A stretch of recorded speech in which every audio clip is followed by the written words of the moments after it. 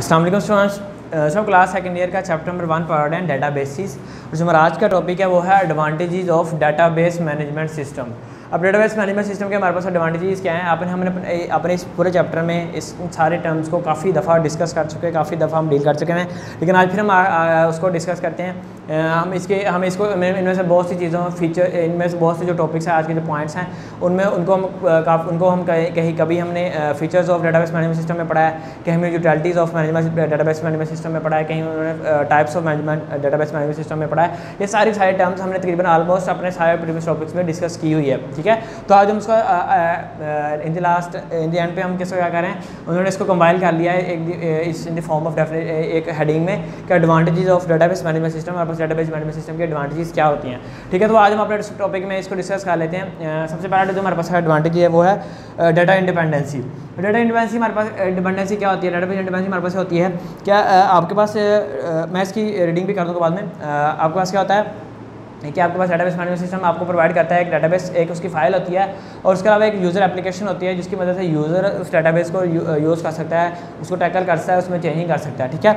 अब database independency क्या होती है कि अगर आप फॉर एग्जांपल अगर आप फाइल में कोई चीज़ चेंज कर रहे हैं, ठीक है, किसी जगह पे कोई अमेंडमेंट लेकर किसी खास पार्ट में, ठीक है, आपके पास डेटाबेस की बहुत बड़ी फाइल होती है जिसमें आपका स्टूडेंट आईडी, नेम, पार्ट्स, अगर आप कॉलेज की डेटाबेस मैनेजमेंट सिस्टम को कर रहे हैं तो उसमें आपके पास टीचर्स हैं, स्टूडेंट्स हैं, नॉन टीचिंग स्टाफ है, उसके अलावा बिल्डिंग रेंट वगैरह सारा कुछ, ये सारा चीज़ें आपके पास क्या होती हैं, कॉलेज की डेटाबेस में आप एंटर होती हैं, ठीक है। तो अगर आप फॉर एग्जांपल अगर आप उसमें किसी जगह पे अमेंडमेंट कर रहे हो, स्टूडेंट डेटाबेस में अमेंडमेंट कर रहे हो, तो आपके पास डेटाबेस इंडिपेंडेंसी इस तरह हो कि वो बाकी एप्लीकेशंस को या बाकी उसको जो एप्लीकेशन को मुतासर ना करे या उसके बाकी पार्ट्स को मुतासर ना करें।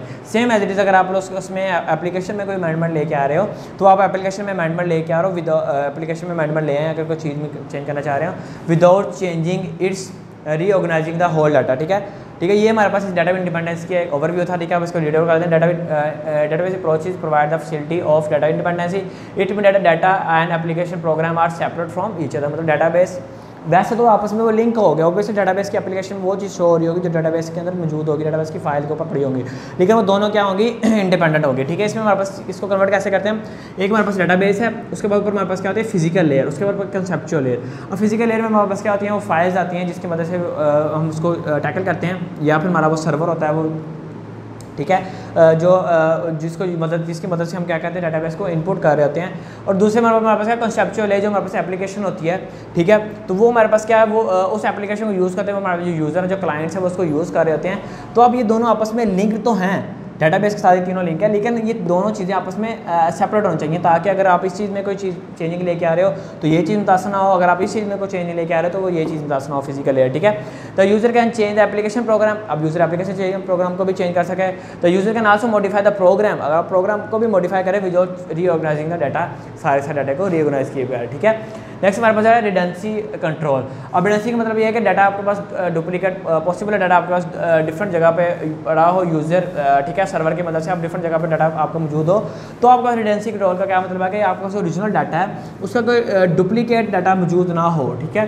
मतलब किसी कोई ऐसी फाइल, फॉर एग्जांपल आपकी बुक में जो फाइल है, पहले मैं रीडिंग आता हूँ। Redundancy means a duplication of data in a multiple file है, ठीक है। अब आपके पास एक डाटा की डुप्लीकेट फाइल बनी हो मल्टीपल फाइल में, ठीक है। The data in database appears only once. अब आपका जो डाटा है वो डेटाबेस में सिर्फ एक ही दफ़ा अपीयर होना चाहिए, ताकि वो कम से कम स्पेस को कंज्यूम कर सके, ठीक है।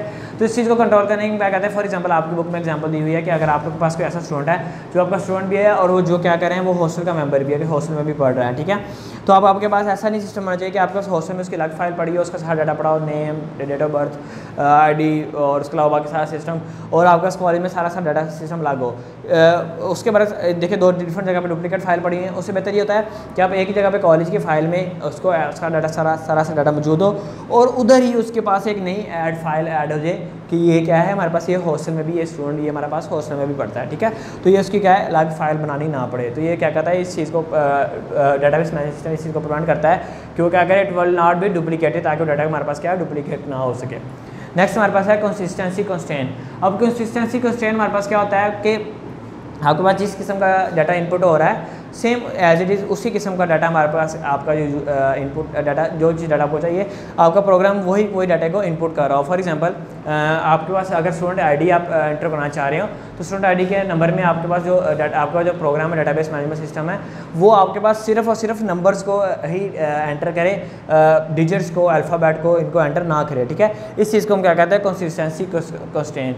Consistency constraint are the rules that must be follow to enter data. वो रूल्स जिसको फॉलो करते हुए आप डाटा को एंटर करेंगे इन डाटाबेस में। If data does not fulfil the these constraint, अगर वो इन कंस्ट्रेंट्स को, इन रूल्स को फॉलो नहीं करता, it can not be enter in the database, वो डाटाबेस में एंटर नहीं होना चाहिए, ठीक है। Database management also provide a several easy way to applying different consistency constraints that ensure that consistency of database, ठीक है।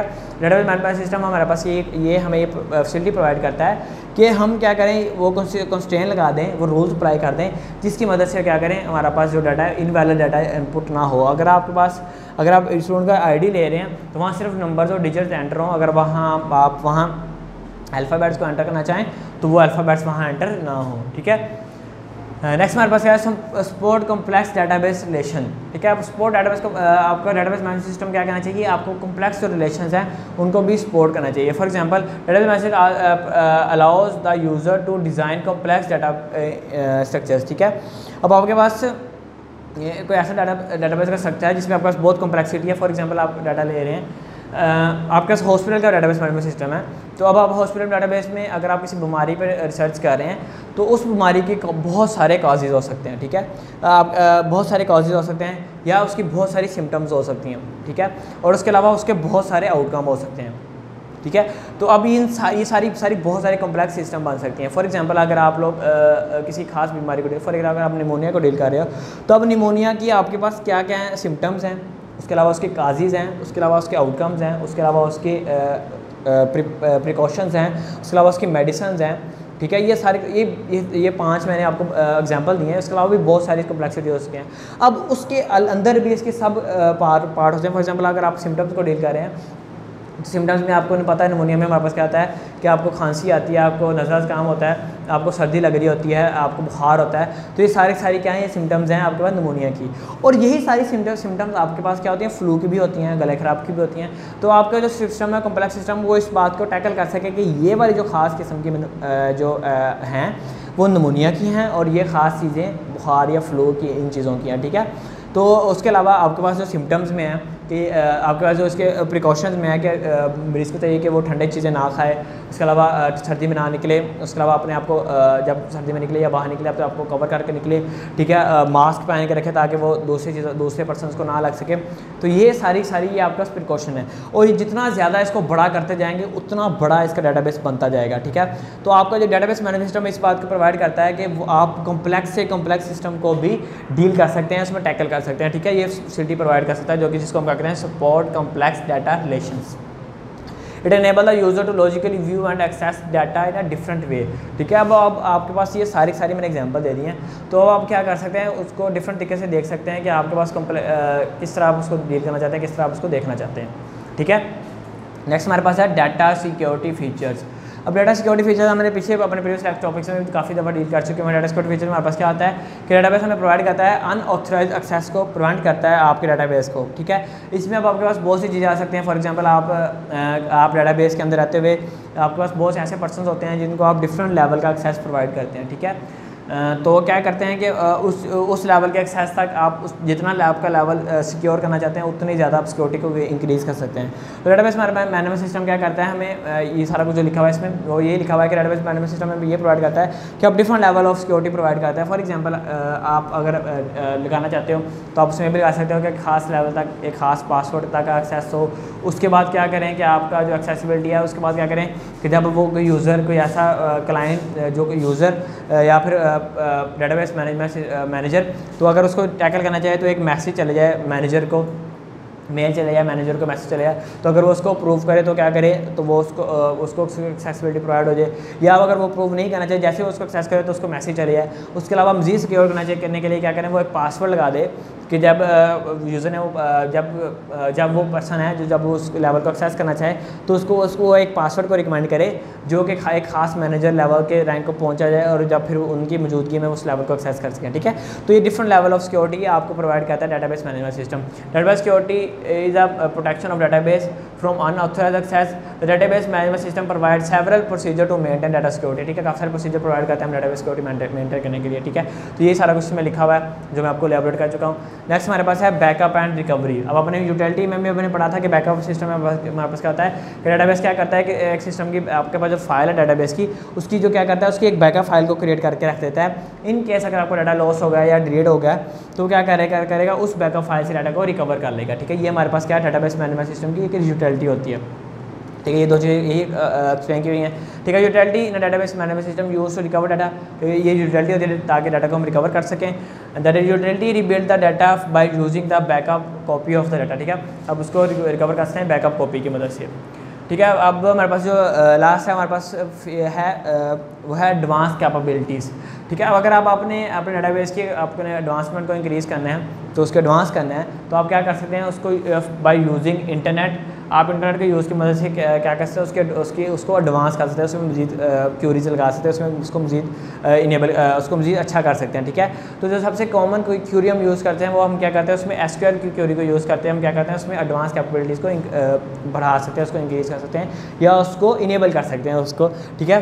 तो डाटाबेस मैनेजमेंट सिस्टम ये फैसिलिटी प्रोवाइड करता है कि आप उसमें क्यूरीज लगा के उसको इंटरनेट से एक्सेस करके उसकी क्या कर सकें उसमें आप उसको एडवांस कर सकें, ठीक है। मैंने इसकी एग्जांपल दी थी अपने यूटिलिटीज़ वाले टॉपिक में कि फॉर एग्जांपल अगर आप कोई वेबसाइट को डील कर रहे हैं जिसमें आप शॉपिंग वेबसाइट है जिसमें आपके पास काफ़ी किस्म का डाटा है, ठीक है। आप उसमें वुमेन और मैन को डील कर रहे हैं, ठीक है। एक आपके पास अगर आप उसकी वेबसाइट खोलते हैं तो आपके पास सारा डाटा शो हो रहा है, ठीक है। तो वो आपसे कहता है कि आप फ़िल्टर लगा लें कि आप मैन को देखना चाहते हैं, वुमेन को देखना चाहते हैं या किड्स को देखना चाहते हैं, ठीक है। तो अगर आप उसमें से किसी भी कुछ सेलेक्ट करेंगे तो उसके अकॉर्डिंग आपको डाटा शो करेगा। फॉर एग्जांपल अगर आप लोग मैन को देखना चाह रहे हैं तो मैन में आपको क्या करेगा शर्ट शो कर देगा कि आप शर्ट देखना चाह रहे हैं, पैंट देखना चाह रहे हैं, फुटवेयर देखना चाह रहे हैं, ठीक है, या फिर अदर फैसिलिटीज़ अदर यूटिलिटीज़ को देखना चाह रहे हैं। तो आप जिस चीज़ को देखना चाह रहे हैं आप उसमें से इसको स्टार्ट करते हैं, ये फर्दर क्यूरीज़ को अप्लाई करते जाएंगे। तो ये सारी क्या एसक्यूएल क्यूरी हैं डाटाबेस की को एडवांस बनाने के लिए, उसको ईजी टू यूज़ बनाने के लिए, ठीक है। डेट्स की क्लास ये मेरा आज का टॉपिक था। इंशाल्लाह नेक्स्ट टॉपिक में नेक्स्ट लेक्चर को डिस्कस करेंगे। तब तक के लिए अल्लाह हाफिज़।